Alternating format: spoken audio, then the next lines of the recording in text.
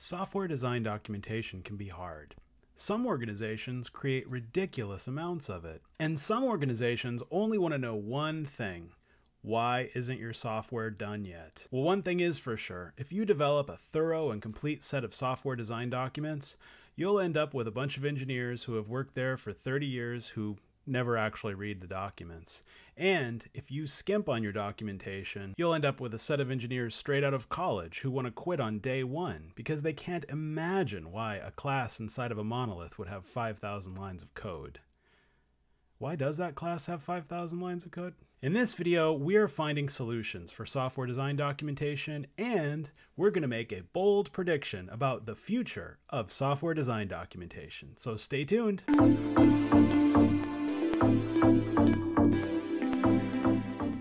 When you're building up your software design, it is helpful to have a diagram to work against.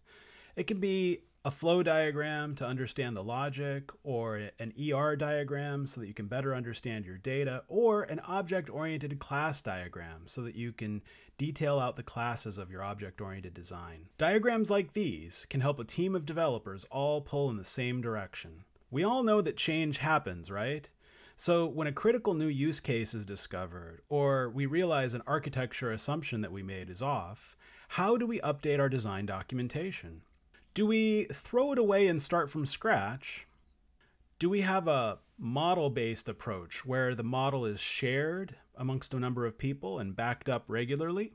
Another approach that's really starting to catch on is called diagrams as code. This has the big advantage of fitting right into your DevOps or DevSecOps pipeline. The code lives in GitHub or Bitbucket. Therefore, the diagrams literally live alongside your codebase. I mean, they are a code base. So my big prediction in this video is that diagrams as code is the approach that most companies are going to start using from now on. And the reason for that is not just because of the way that saving your diagrams in Git facilitates better configuration management. No, the reason why diagrams as code is going to take over everything is because it enables communication with a very low cost and very, very experienced set of software architects. Come to think of it, experienced is probably the wrong word. I think a better word might be trained. That's right, I'm talking about Google Bard and ChatGPT. So in this video, we're going to create a basic design, we're going to create a diagram for it, and then we're going to have a conversation about that diagram with those two large language models to see how helpful they can be. Let's do just a quick overview of Mermaid.js. Mermaid.js was initially launched in 2014 by Knut Svedqvist. Sorry if I pronounced that wrong. Thank you for the free software. The vision behind Mermaid.js was to simplify the process of generating diagrams and flowcharts for software documentation. It quickly gained traction because of its practicality and ease of use. Mermaid.js is free and open source. It uses the MIT license. It enables you to generate flowcharts, sequence diagrams, Gantt charts, and even other diagram types. Mermaid works with Markdown text, which is used all the time in software documentation. Whenever you see a file in a GitHub repository called readme.md, that's MD stands for Markdown text. So this allows Mermaid to live alongside the software that it describes. This makes it really easy to keep in sync with the software as the software design progresses, and that's really a key advantage of Mermaid.js. So let's dive into learning a little bit about Mermaid and the syntax that it uses to create diagrams from code. To do this, let's create an example. Let's say we're writing a software system that has a real-world sensor that calculates temperature, and that we connect that real-world sensor to a REST interface, we connect it to a backend database, and we connect it to a graphical user display. One sensor with 3 connections to a display, a database, and a REST API. We're going to write the code for inside the system that takes that data and moves it to the other portions of the software. UML class diagrams are great for representing object-oriented design, so we'll start there. In this example, I'm using VS Code to build up the diagram in real time. On the left side of my VS Code window is Markdown text, where I'm going to enter in the Mermaid syntax to create the diagram, which is previewed on the right side of my VS Code display. To drop Mermaid code into Markdown text, you use the backtick symbol 3 times, you type mermaid. It's sort of like a multi-line comment. You say backtick, backtick, backtick, mermaid, and then when you end it, you have the 3 backticks again. That's how to insert a mermaid diagram into Markdown text, which is a nice way to build up the diagram, even if you want to save a file specific for your mermaid text. This way you can watch it get built in real time as you're typing the code. We know we want to create a UML class diagram, so the first line we say is class diagram, camel case. Don't uppercase that C or you'll have an error. We're representing a temperature sensor in an object-oriented design, so let's create a class and let's call it temperature sensor. Here we go, class temperature sensor. Now, this class is going to interface to data stores, graphical displays, REST APIs, and it needs to have the ability to get the latest data. So we're going to have attributes of data store for that database. Well, let's just say graphical display for the GUI and web REST API for the interface to the web. And we're going to add a method using this notation to say read temperature.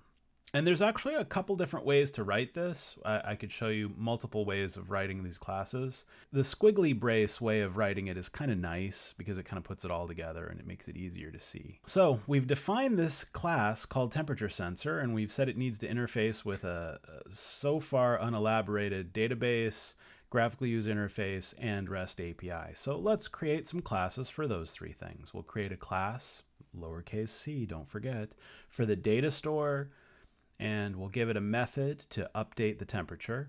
We'll create a class for a graphic display, and we'll create a method to update the temperature. And lastly, we'll create a class for just to represent that REST API, and we will add a method to update the temperature, not surprisingly. And now let's just show some basic relationships between these things. In this system, as it stands today, it's going to be a one-to-one relationship. There's a lot of useful interfaces that you can add to your class diagram when you're writing Mermaid code. So in this one, we're just going to have it be a basic relationship, one-to-one. As you can see here, to create that basic relationship, you just use 2 dashes and you say one-to-one. You could put an asterisk, but in this case, we just want to have them all be one-to-one relationships. We've created a basic class diagram representing our system that we're going to be creating with an object-oriented design. Now, did we do a perfect job? Is this great? Did anybody notice that I named this diagram anti-pattern? Well, now that we have our diagram, let's have a conversation with a couple of large language models and see if they can critique our design to give us some ideas on how we might do this better. So what I'm going to do is I'm going to describe the system that we have in mind to Google Bard and ask it to critically review the system. I am designing an object-oriented system that takes temperature data from an external sensor and sends it to a REST API, a database, and a GUI. I have a class diagram of my initial design. Could you review my diagram and give me critical suggestions if you see any improvements? Remember, it's always a good idea to tell your language model to be critical because oftentimes they're biased to agree and be positive. So you need to let it to know, I'm looking for problems here. And lastly, I say thanks because, hey, why not be nice to the large language models? Also, let's go ahead and paste in the code text of our diagram. All right, here goes. Let's see what Google Bard, experimental version, has to say. Sure, I can review your class diagram and give you some critical suggestions. Overall, your class diagram is well structured and easy to understand. Do you see what I mean about how it has a bias towards positivity? You could add a class called temperature data to represent the temperature, the data that is read from the sensor. You could have the class add attributes from the temperature value, the timestamp, and any other relevant information. The temperature sensor could then have an operation to get temperature data. You could also add a class called temperature service to represent the logic for sending temperature data to a REST API. Finally, you could add a class called temperature controller.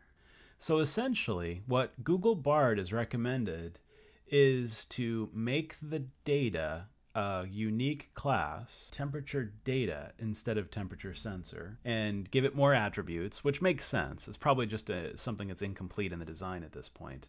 That is a good catch, right? So the next step in completing this class diagram would be to add timestamps to the data, right? It makes total sense, especially since something's called historical data in our diagram. And then creating something called temperature service to represent the logic for sending temperature data to the REST API. Now that's a good idea too. After all, how can you hook up to a REST API? What if the internet's down? You know, you want to have some interface in between the REST API and the temperature sensor. So this is a completely reasonable recommendation. This is a much better design. It says, finally, you could add something called temperature controller for the overall logic for the system.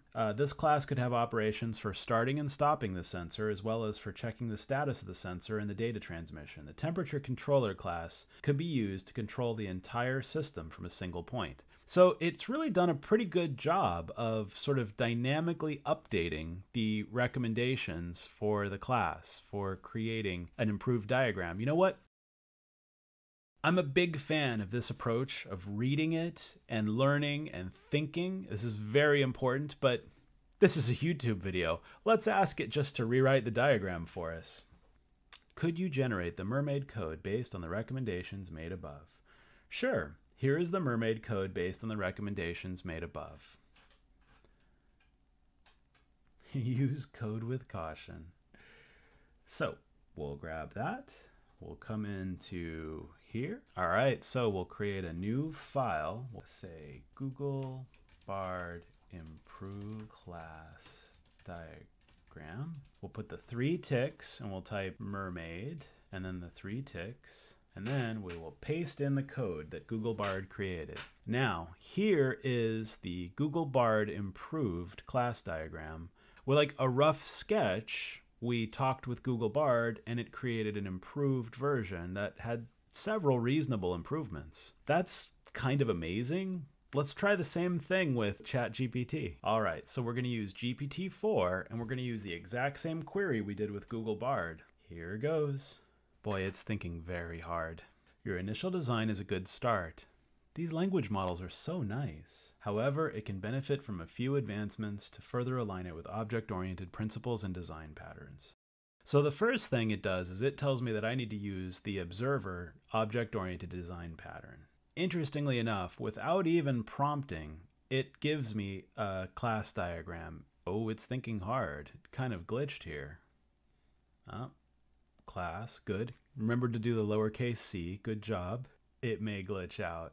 A lot of people are using ChatGPT right now. Whoa, it just blasted out a bunch. All right, here goes. Oh, this is weird. Oh, I got network error actually. Gosh darn it. It says network error, but if you look at it, it looks like it actually completed the diagram. I don't know, I might have to do a take 2 with a new chat, but let's put this code in and let's take a look and see how it looks in Mermaid. So we've got some, after some tense moments, we got some code back from ChatGPT. So let's go ahead and create a new file, 3 backticks, Mermaid, the 3 backticks again. And then we will paste in the diagram. So for some reason, it looks like ChatGPT thinks you can write the word interface under a class diagram, but you really can't. I think you have to make this a class. So just a little correction there. You see here, this is the documentation for Mermaid.js. Let's go interface. There. Now it's an interface. So interestingly enough, ChatGPT had a little bit of a glitch when it was talking to us, and for some reason it mistakenly thought that there was a interface keyword in Mermaid. I don't know why it would have thought that, but regardless, with that fixed up, here is the ChatGPT improved version of the diagram. So the Google Bard version and the ChatGPT version. The ChatGPT version really focused on a narrow look at what the diagram was trying to do, and it gave the observer pattern to the diagram. Whereas Google Bard thought more about the end goal of things like the REST API, and it kind of went more in the direction of inserting a controller and you know, both of these are improvements. There's absolutely no doubt that both of these are improvements. It looks like GPT really took a pattern-based approach in solving just one thing, whereas Google Bard tried to solve a lot of things. How hard can it be to find an experienced software architect that has learned these lessons throughout their career? And the ability to just throw a really rough sketch of a design down and then ask a large language model, like, using all of human history, what do you think about this design I came up with? And to have it make these kind of recommendations is, well, you can see why my prediction is that diagrams as code to diagrams is going to be the dominant way of doing this in the future. It's going to win. And I'm using the phrase dominant in a game theory sense.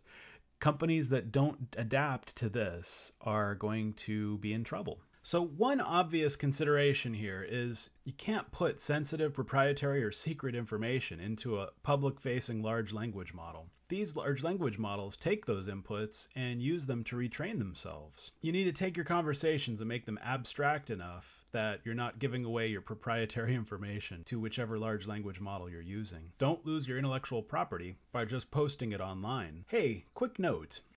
I'm not a lawyer. Nothing I say ever constitutes legal advice. Seriously, that's not a joke. I'm not a lawyer. This is not legal advice. Don't fall into the trap that Samsung did when one of their employees put proprietary information into a large language model. I believe it was source code. Now, that said, if you don't have a policy in place where you specifically tell your employees how they can or cannot use a large language model, they probably already are, particularly developers. People who do the cutting edge work, they're probably already touching a large language model, so hurry up and generate a policy if you haven't. So how do we get around this? You get around this by creating a policy that educates your employees on how to use large language models without handing over proprietary information, or you go to the trouble of possibly rolling your own large language model. Try to get secure access to a large language model so that the inputs that you provide aren't being turned into training data. That might cost a little bit more, but one thing's for sure. In the meantime, you need to create a policy where your employees are empowered to know exactly what they can and can't do with a large language model on the company's behalf. Don't lose your intellectual property rights. Today we asked Google Bard and we asked ChatGPT to join us in designing a piece of software. And boy, were they up to the challenge. ChatGPT reminded us about design patterns and helped us move our software into the right direction, where Google Bard helped beef up the data that we were using and reminded us that when we interface to a REST API, we need to do so through a service, and it created a temperature controller class. Both of them gave us improvements from our existing rough draft. Both of them cost a minimal amount. In fact, one of them is completely free. Based on this success, I think it's very likely to say that if you can get a intelligent AI to double check your designs, why wouldn't you? I mean, I think it's a no-brainer that this is the approach that's going to work. Companies that follow this approach are going to be more successful than companies that are closed off to this approach. Every one of your software architects can now pair up with a model that's been trained on a lifetime of knowledge. And that's on top of the built-in advantage that Mermaid.js has with aligning with your DevSecOps pipeline. I'm pretty confident in saying that I'm looking at my crystal ball and it says that Mermaid.js is what everyone's going to be using in the future. It may or may not be Mermaid.js that ends up winning, but some kind of a code to diagram approach is going to take over in the future. What do you think? Are you worried about robots coming for your software architect job, or are you one to welcome our robot overlords and work with them in cooperation? Let me know in the comments below. Wow, thank you for making it to the end of this video. I really appreciate you. Could you do me a big favor? This channel could use some help. Would you mind liking and subscribing to this video? And here's what I'd really like you to do. If this has inspired some thought and reminds you of a conversation that you had with a colleague, would you do me a favor and click the share button and send this video to that colleague so that you can keep the conversation going with them.